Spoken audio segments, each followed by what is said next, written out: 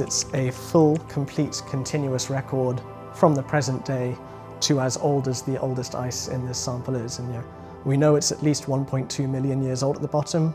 Could be 1.5, it could be older, we won't know until we've finished the analyses. It's having that continuous record of what the climate was like on Earth and direct measurements. People often talk about the atmospheric air that gets trapped in ice cores. That's a very direct measurement, but the number of proxy measurements you can make are huge. There's the classics of looking at the isotopes of the elements in the water itself, in the water ice itself.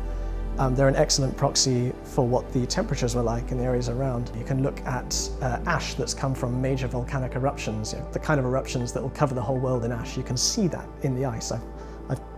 I've drilled samples of ice and you can see this little yellow band where this ash is stuck there.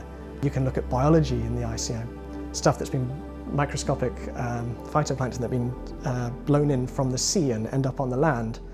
You can infer so many different things.